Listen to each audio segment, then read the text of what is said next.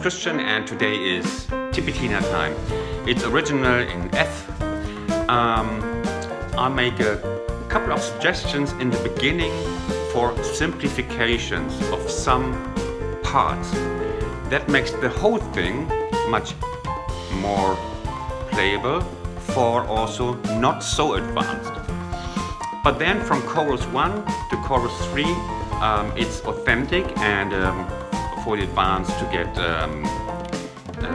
all the details. I promised. Learn it and enjoy it. Wishing you a lot of fun. Bye bye wherever you are.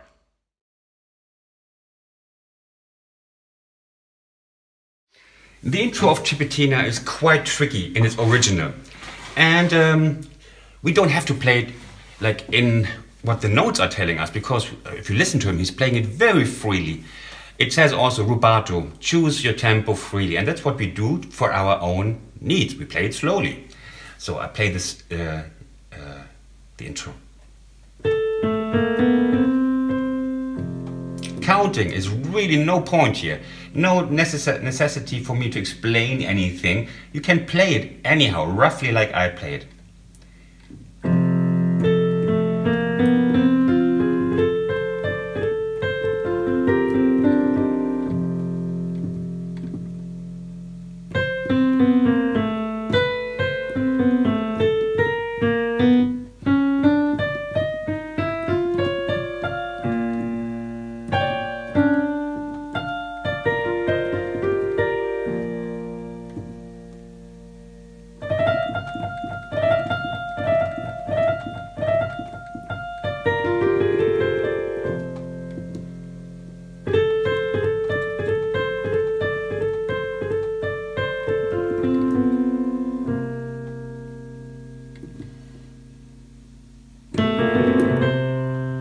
Just this, roll and then grab as fast as you can the octave.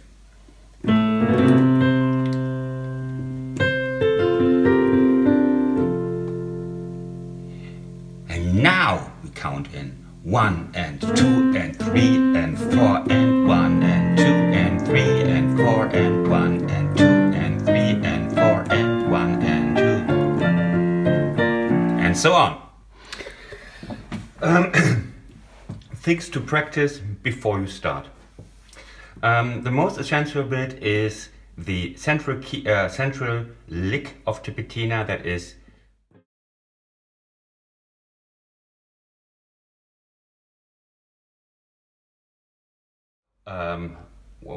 one and 2 and 3 and 4 and 1 and 2 and 3 and 4 and, because the same comes on B, just like that. 1 and 2 and 3 and 4 and 1. Manage this until you can play it like this.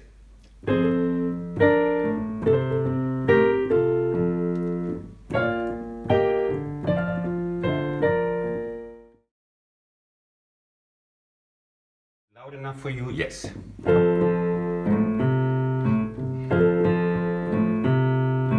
So you have this difficult slide. 1 and 2 and 3 and 4 and 1 and 2 and 3 and 4 and. You can simplify that a little bit just by leaving out the slide. 1 and 2 and 3 and 4 and 1 and 2.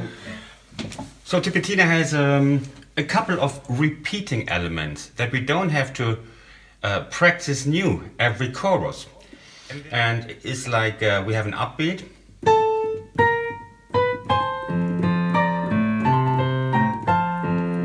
That's on F. And now we have the same for B, so which is identical in the structure. I play it here.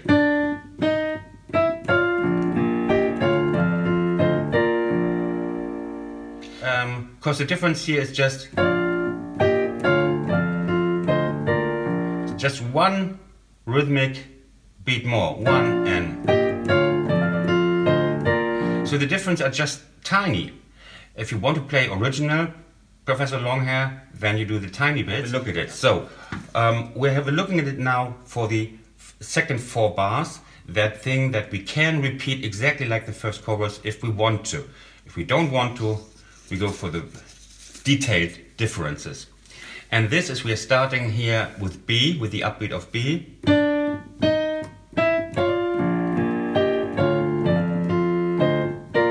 Now, and T.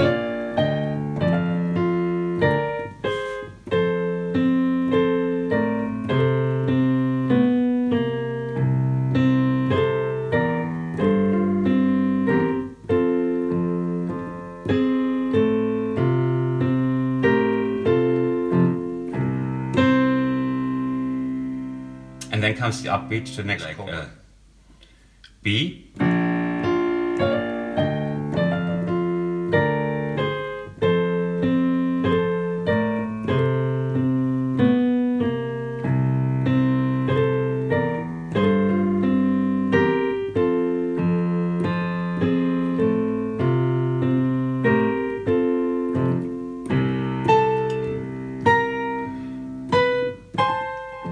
And there was the upbeat to the second time of the first chorus. So we could easily have not only 3, but if you repeat the first chorus, we have even 4 choruses.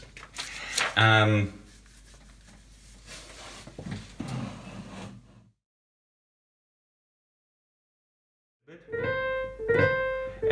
it's a motion from the wrist again, and this is your target note. And it has a sound really. It's not a funeral song, no? Like,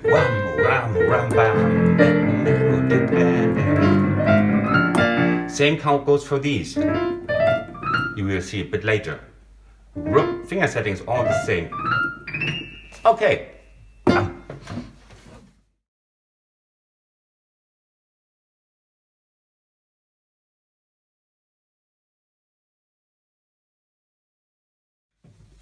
1 and 2 and 3 and 4 and 1.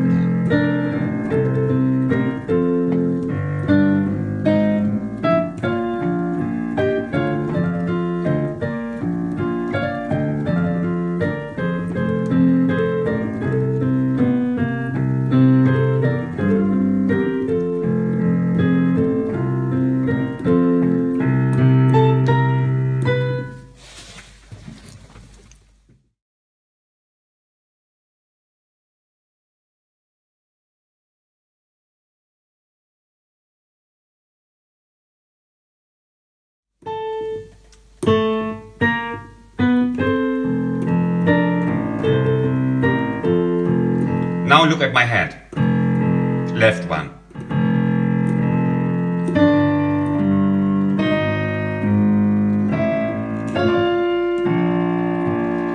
That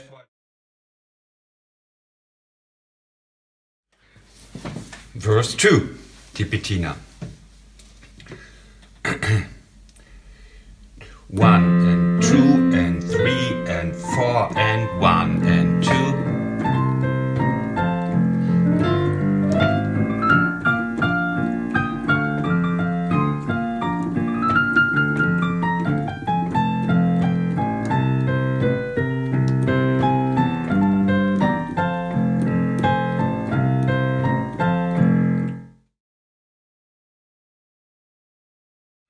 One and 2 and 3 and 4 and 1 and 3 and 4 and 1.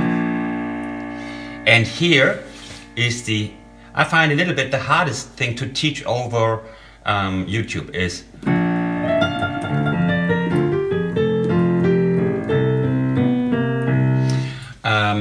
because we are changing the feeling for just one bar. We're coming on with 1.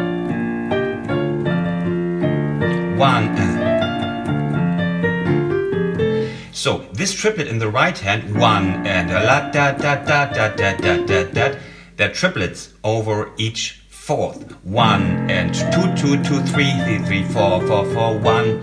And so the left will automatically adjust here and be a swingy left hand, when it was all the time a straight left hand. So it becomes 1 and 2 and 3 and 4 and 1. You see?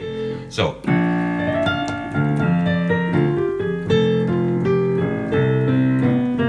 and you have to find immediately your way back to straight.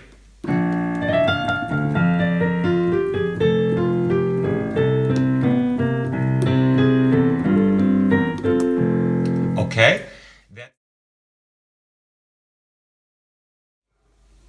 Verse 3.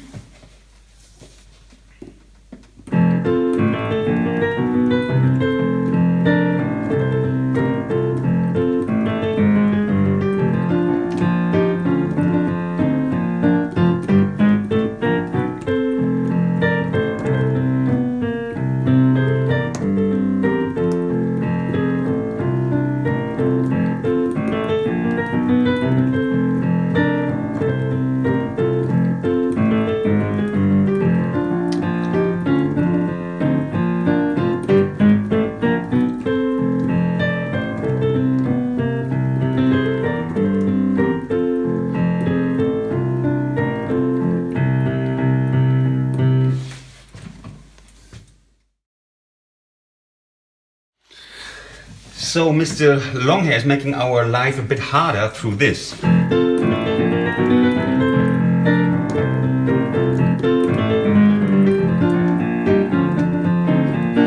It's in the fourth chorus. We have a look. It's a 16th structure, but with a deceiving 3-note figure over the 16th pattern. It's this 1 and it's always 3. 1, 2, 3, 1, 2, 3, 1, 2, 3, 1, 2, 3. In the hands it's 1, 2, 3, but it's 16th underneath.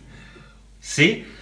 1 and 2 and 3 and 4 and 1 and 2 and 3 and 4 and again 1 and 2 and 3 and 4 and 1. So the thing happens again. It starts with 1 and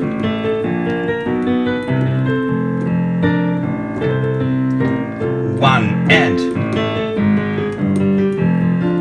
That is when we go to B. He's playing up, downwards now. These notes, it's always octaves. And on the 1 you're on the B. So second thing is 1 and 2 and 3 and 4 and 1 and 2 bam bam. And then we come to and these are octaves going from F and then to F. So the whole thing would be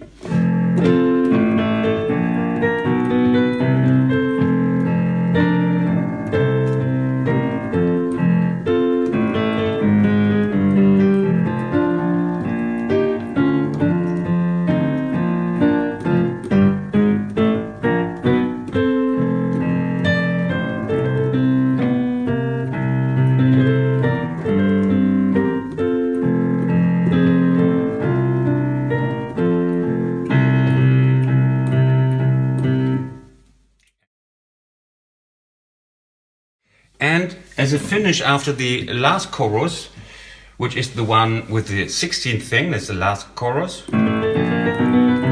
I would suggest you play the theme once more. So you're coming on.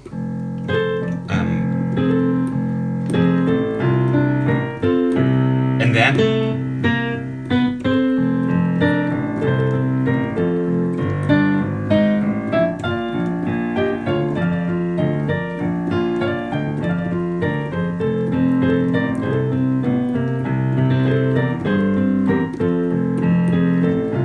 and then you just play again the 5.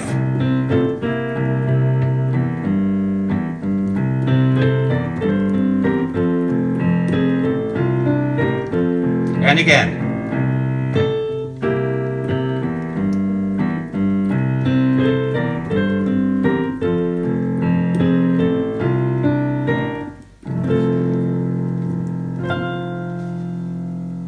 go down in tempo in the end and just repeat the last harmonies 3 times, which is a very customary thing.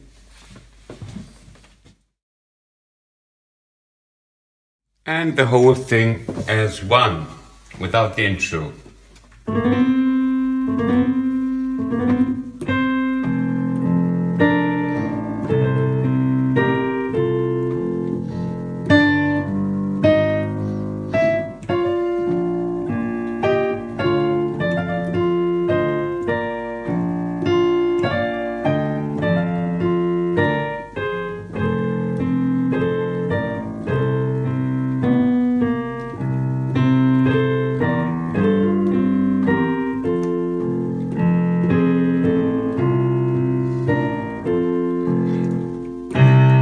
Now you played the second time 1 octave higher, then come the choruses.